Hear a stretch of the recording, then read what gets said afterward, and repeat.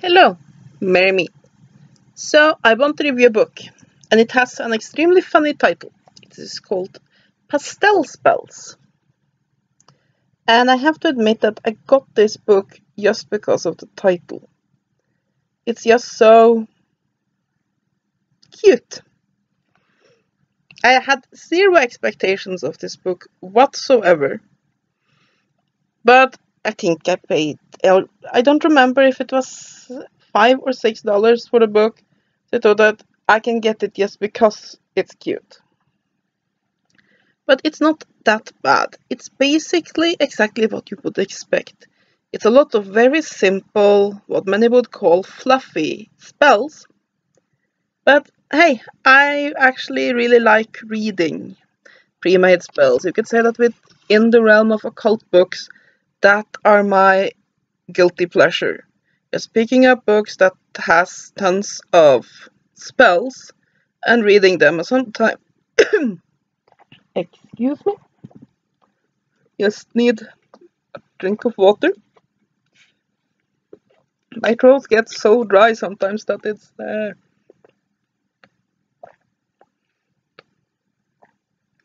And before you wonder, yeah, I know I shouldn't drink straight from the bottle, but I'm the only one in the house other than the animals that drink water. My husband prefers sodas and juice and such, so yeah, it is mine alone.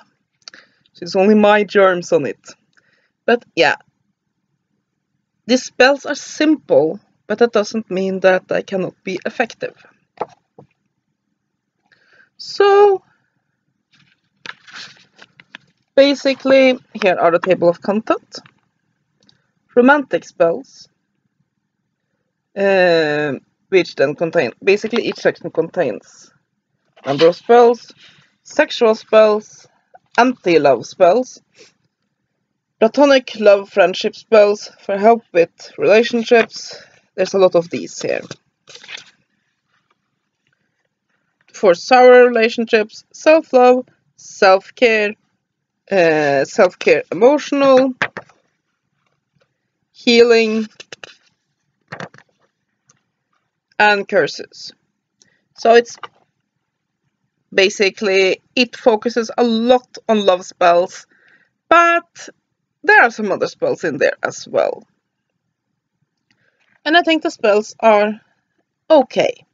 I mean, they're not the best I have read, but they're okay. Let's find one. Let's see.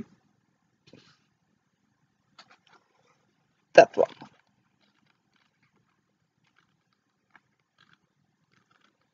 Where are you? Fire element bath. A bath spell that uses the element and correspondences of fire to heal and cleanse oneself emotionally. Gather anise, cinnamon, oranges, red roses. Fill a tub with your hot water. Be careful not to make it too hot for you. Mix ingredients into the tub. Light candles around the tub if you can. Allow the element of water to cleanse your old energies out, and the elements of fire to give you new energy. Allow the heat to comfort and heal you as long as you need to. Fire is associated with candles and blades. If you shave, this is recommended time for it. Though you can use garnet and ruby stones in the ritual, do not put them in the water. The aluminium in them is harmful when in water. Keep them nearby if you like. So you can see it's very simplistic. It's very, very simplistic. Here's another one. Let me just find one. Your spell for clarity. A simple springtime spell for emotional and mental clarity and wisdom. Gather raspberry, amethyst, bay leaf, sage, sunflower seeds, and petals. In a bowl, crush the raspberry, soak the opening of the jar in the juice, fill the jar with dry bay leaf, sage, and sunflower seeds. Seal the jar carefully with wax of the color most calming to you. Charge with amethyst as needed. Shake to invoke.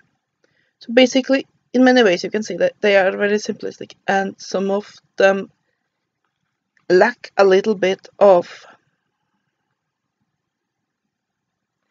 what should I say, explanation about what you should do. You can mention what you should do with them, but often it would be nice to, for example, include, if you're going to have a bath ritual like the one I mentioned, how you should soak the herbs into the water. Should you use them fresh or should you use them dried? I, for example, would have said that, okay, either you make an infusion using fresh herbs, or you can add dry herbs to the water itself, or if you want to avoid having herbs all over your bathtub, add them into a linen sachet and put that in the water. So it is very simplistically written. It lacks a few of those details, but you get enough information to work the spells. Just for an example, let's have another one. Amethyst Empowerment Spell.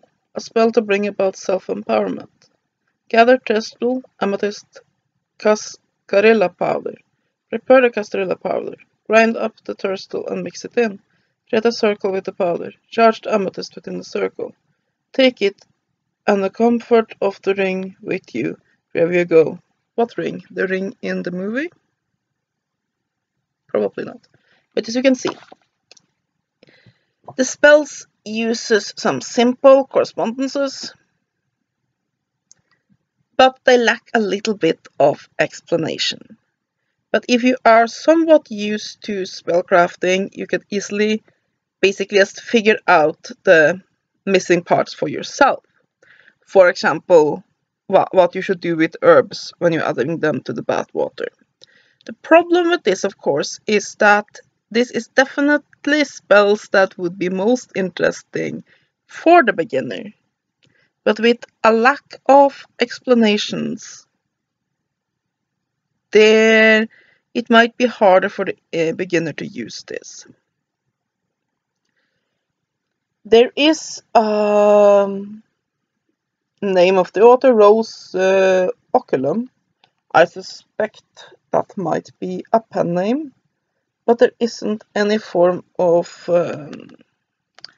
publishing house on this, and it's also look a bit strange at times. So, oops. So I suspect this is self-published, and I mean, you get what you pay for. I don't remember if it was $5 or $6 I paid for this book, but there are quite a few spells in there. It's a nice enough read, though of course it's pretty quick. I think I used 2 or 3 hours to read through the book. And yeah, I have spent $5 for worse entertainment for 2 hours than that book. Is it perfect? Not by any means, and it's rough. A lot of these books that are self-published are very rough.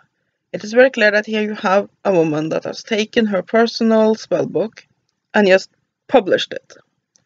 So yeah, it's rough around the edges. I would have liked more explanations for the spell, more times to add in the details, and there's so many love spells compared to anything else that might be useful. But all in all, I mean, for the price, this is decent. If this had been a $19 book, I would have said, you should not get this. There is absolutely no point in getting this. But for the price I asked for this on Amazon,